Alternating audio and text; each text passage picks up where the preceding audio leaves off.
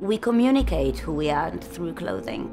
It is fundamentally a part of what we wish to communicate about ourselves. We used to have a system, a fashion system. That has absolutely nothing to do with the fashion industry today. It has been reinvented. It's based on materialism. The problem is that comes at a really high price.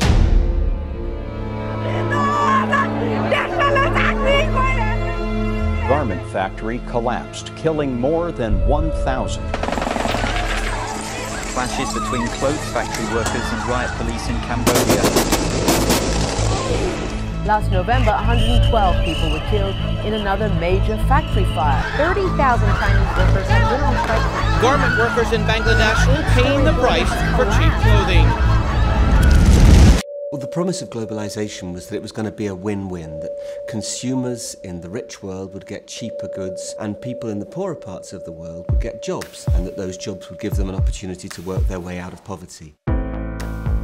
This enormous, rapacious industry that is generating so much profit, why is it that it is unable to support millions of its workers properly? The actual business model is completely unsustainable. Unless you change that model, you can't change anything. When everything is concentrated on making profits, what you see is that human rights, the environment, workers' rights get lost. My God, we can do better than this. And I want it.